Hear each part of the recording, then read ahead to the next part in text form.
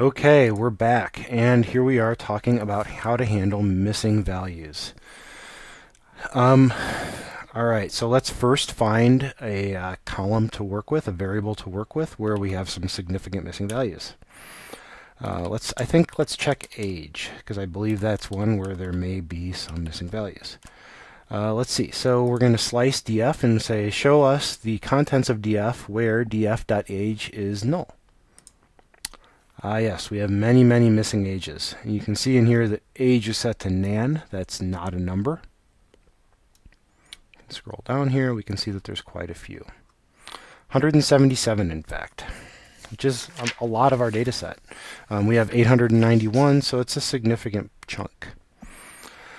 Okay, so here's where we have some tough decisions to make. We have 177 of our 891 observations that don't have an age. So what can we do? Let's write it down, think about it. Handling missing age. Strategies. Okay, so I think the strategies that we have, the obvious ones, are first one, most simple, is we could just drop any observation with missing age. So what about that? That would certainly solve the problem. The problem is that we would lose a lot of valuable information because we would throw away a lot of observations.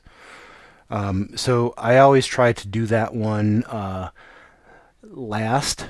This is my last choice, unless I just have a very abundant amount of data. And my n is very large. In this case, my n is not so large, so I'm probably going to try to avoid that.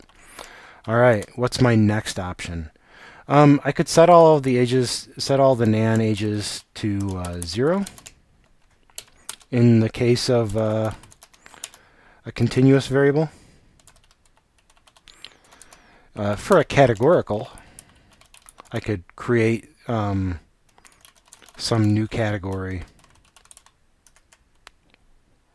Cat E G O R Y, yeah. Cat E gory, thank you. Some new category for NAs, missing values. That's maybe a better strategy if I had a categorical variable. In this case, it doesn't make a lot of sense to say that all these people are 0 years old, so this isn't such a great option either. But we do keep everything else about them. Maybe it's better. It probably isn't. Okay, our next option would be to do something like use some average value. So in this case, if we knew the normal distribution of age, we could choose some value right in the middle and say for any time we don't know, let's say it's about average. Okay, that's a little bit better. That's probably a reasonable approach. In some cases, we're going to make the data not so good. In some cases, it's going to be okay. It's going to be a reasonable guess. Again, it's not a fantastic strategy, but it is a strategy and it could work. And unfortunately, in these situations, sometimes there is no best. The very last strategy, and the one I like the best, is to create a machine learning algorithm to predict the missing value. Okay, this is, in my opinion, the very best way to handle the situation. Ding ding, this is the winner. Okay, but that said, this is also a very complicated solution.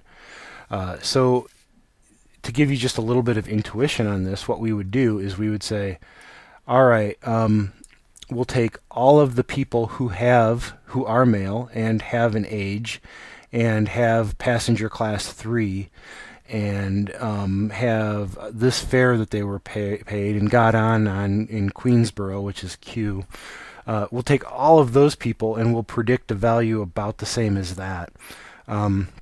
We could do that a variety of ways by training machine learners. The most obvious, most straightforward, and questionably least accurate is to probably use something like linear regression. So we would use linear regression for the rest of the data set to generate age, where when age is missing. That's probably the best option. Like I said, it's the best option in a bunch of choices that aren't so great. All right, so that said, this option is a little bit beyond where we are in the class now, so I'm not going to ask you to do that. So I think as a reasonable alternative, we're just going to use the average age right now. So first of all, what is the average age? So df.age talks about all of the ages of the entire it's the series of ages for the entire sample. And if I say .mean, that will give me the average age, which happens to be 29.7 years of age. So I'm going to create a variable called average age, and I will assign that to it. Very good. All right. Now, df.age. So what I'm going to do is I'm going to say df.age is equal to df.age.fillNA. This is a special method just for filling NAs. And I'm going to say the value I want you to replace the missing ones with is, you guessed it, average age. So I'll do that. And then what we can do is we can see age dot is null. You can see that there are no longer missing ages. And if we were to call out the data frame, we could roll down here and we could see that there are no more NAs, but there's a very common occurring value that's 29.7, which is exactly what we had seen earlier. So yeah, we could have just introduced something bad into our model. It's really hard to know what the implications of filling these missing variables are going to be until you actually create a final data product. And once we have a holdout and we validate the performance and see how the model would perform on a real data set, we would have some understanding of the sin that we just committed here. That said, sometimes this is just the best we can do. Josh Wills is known for saying something I'd like to repeat here, and that's that he said in his entire adult life he's learned two things. The first thing is the data is always a mess. And of course, if you're like me, you're probably wondering, okay, Josh, well, what's the second thing? When you ask him that, and he expects you to ask him that, he would tell you that the second thing that he learned is that to never order the wine pairing. And that's really Josh. All right, well, thanks a lot for listening. I hope I gave you some intuition on how missing values work. And that's it for this week. Enjoy the labs.